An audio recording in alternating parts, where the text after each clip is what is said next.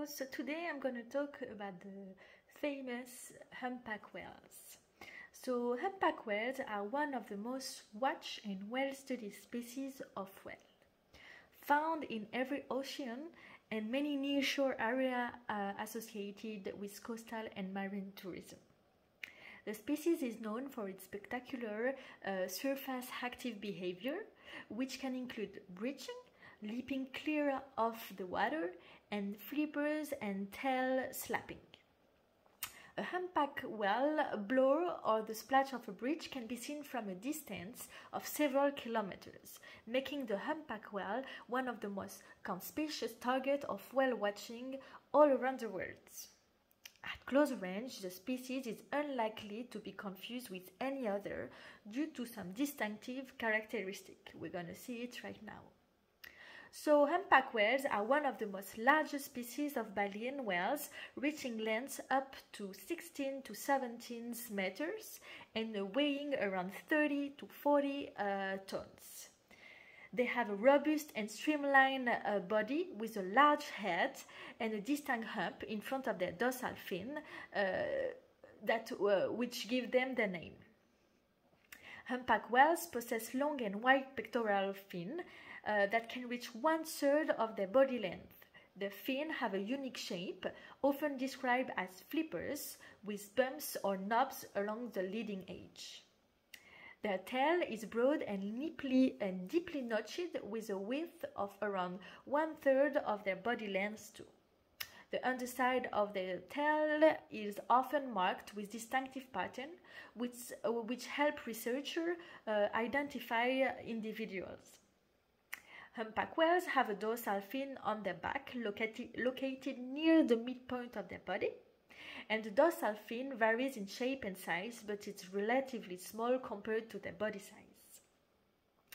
The body of humpback whales is predominantly black or dark gray, with variable patterns of white on the ventral side and flippers. And these patterns are unique to each individual too, so it can be used for identifications too.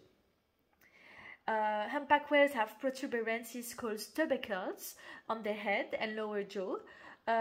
These tubercles contain hair follicles and are thought to enhance the whale's hydrodynamics in the water.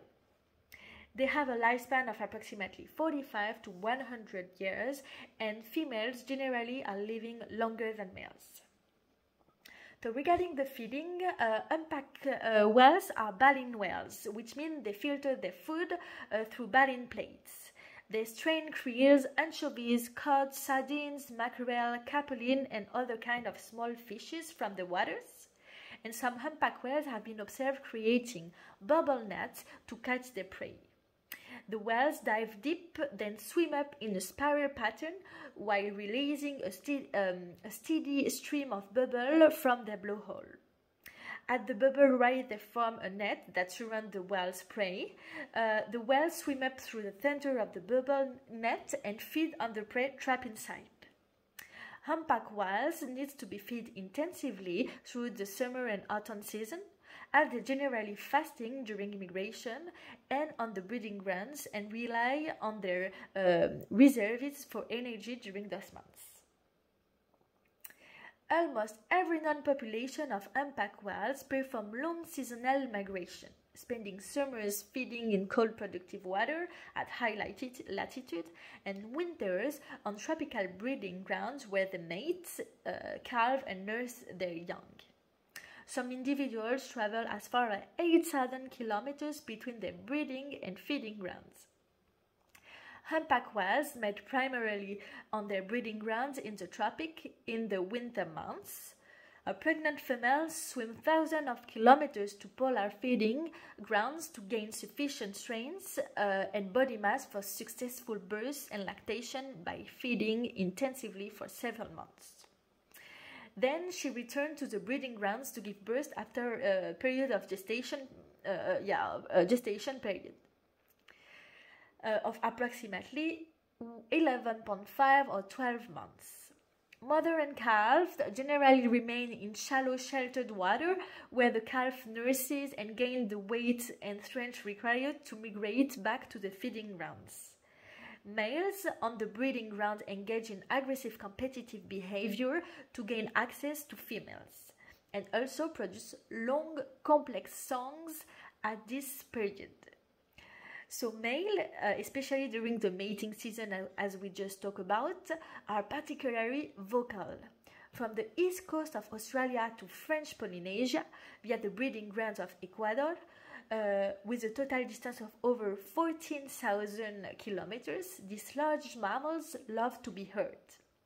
Each population has a slightly different chorus of vocalization, which it strings together in a unique way.